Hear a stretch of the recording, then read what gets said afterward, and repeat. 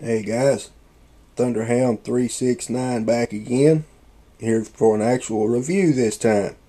We are looking at Transformers Revenge of the Fallen Scout Class Scattershot. Get a look at this little guy right here if y'all can. See what you think of it, because in my opinion this is one nice little figure. See what you think here. We get him out here where we can see him. Nice. Looks like all spark blue.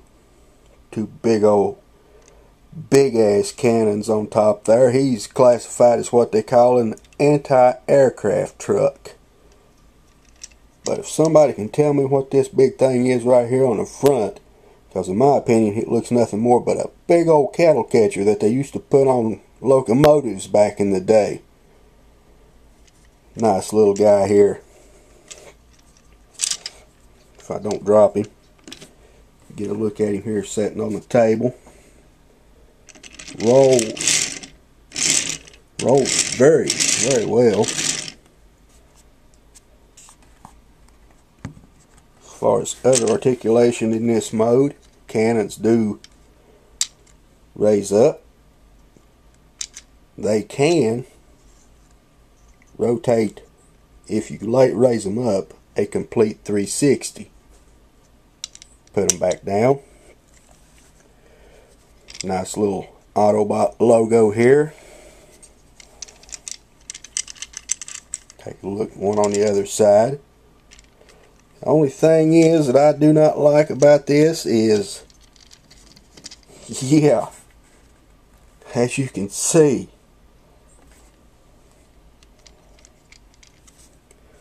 alright guys, let me get right into the transformation here. I don't have a whole lot of time to work with, so let's get into the transformation. What I'm going to do is, first thing, we're going to crack the cab away from the top. Pull it down till you've got something that looks like an L shape, T shape, whatever you want to call it here. Pop the sides out. Come around to the other side. I don't know if you saw that. Let me get that again. Pop this side out. Swing it out and around. Swing this cannon out and around. Come around here to the other side. Swing this side around. Get the cannon out of the way. Okay, and right here what you're going to want to do is there's a tab. You got a nice little joint there, it pops loose. You got that tab peg. Bring all this around to here.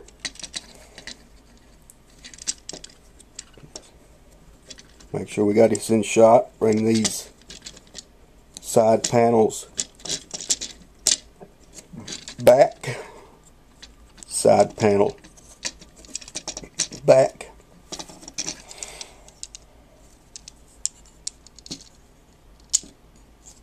cannon, leave all that there. It's a little fiddly at times, but we're all good here. Now what you're going to do is right here are two posts and another post right here, and they're going to match here, here, and in here. I don't know if you saw that with my big fingers getting in the way. What we're going to do is we're going to bring this whole assembly up just like so. Now when I first transformed this guy, he comes in package. He comes in robot mode, from truck to robot, or from robot to truck. And when I went back to robot, I had, for some odd reason, a whole huffer look. But what you're going to want to do is you're going to bring all of this, if you can get a hold of it again, if I can get a hold of this, bring all this back to an angle.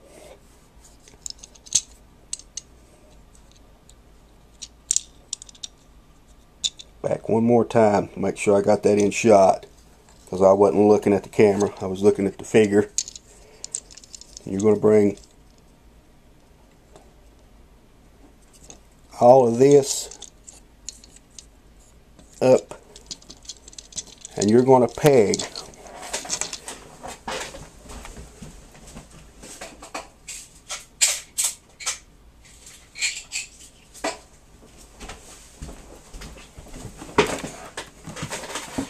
sorry about that, guys. I went to get me a little toothpick so we can see in here.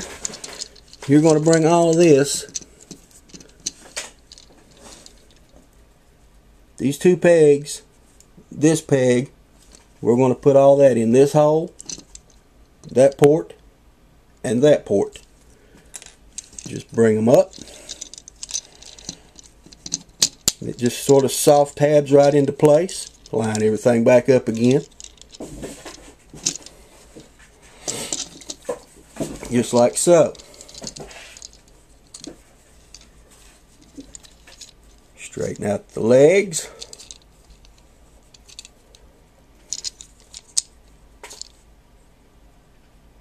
Yeah. Straighten out those legs. See what we've got here.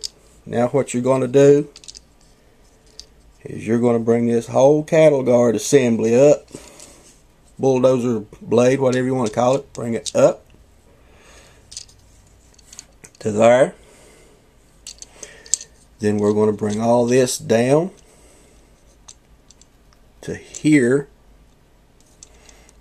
That way these guards will rest here. They're just going to sit right there. They don't tab in, they just sit against these shin guards. And the feet are there. No problem. Then what you're going to do, wiggle everything apart. Set him down, make sure he gets leveled out. Bring your arms down and around. Down and around, and he's trying to go back into.